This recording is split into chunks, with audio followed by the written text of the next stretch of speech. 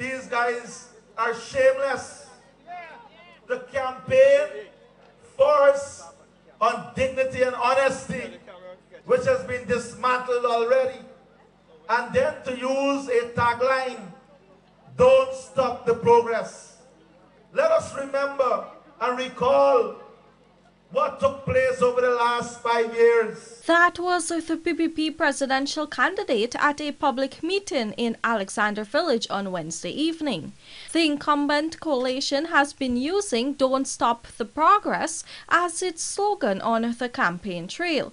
But according to Ali, the past 5 years has seen some of the country's most thriving sectors contracting while social issues has heightened. This is the reality of the Guyana we live in today. So what progress are they talking about?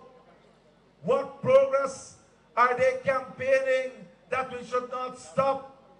It is clear. It is clear from all the facts that our country has regressed in the last 5 years. You know it. You feel it in your pocket every day.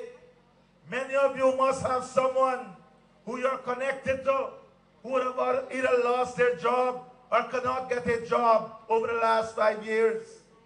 So what is the progress that they don't want to stop? Meanwhile, PPP General Secretary Bart Jackdale told supporters and residents in Alexander Village that they do not need any more evidence on the incompetence of the coalition. Granger talks about a lot of strategies, etc.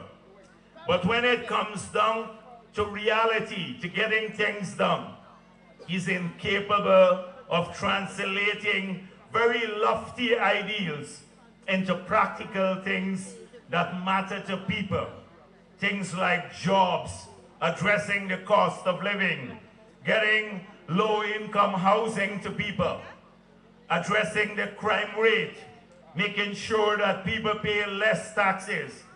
These are issues that matter to people. Also addressing supporters at the meeting was the party's prime ministerial candidate, retired Brigadier Mark Phillips, who urged persons to vote for the PPPC. Comrades, this is the government that will be the caring government. The government you had for the last 5 years is the uncaring government that focused on fattening themselves and filling their pockets. This is the government you have to vote for, because the PPPC is people-centered. We put the people at the center of development, and the people will progress only with the PPPC. Reporting for the Evening News, Vanu Manekchand.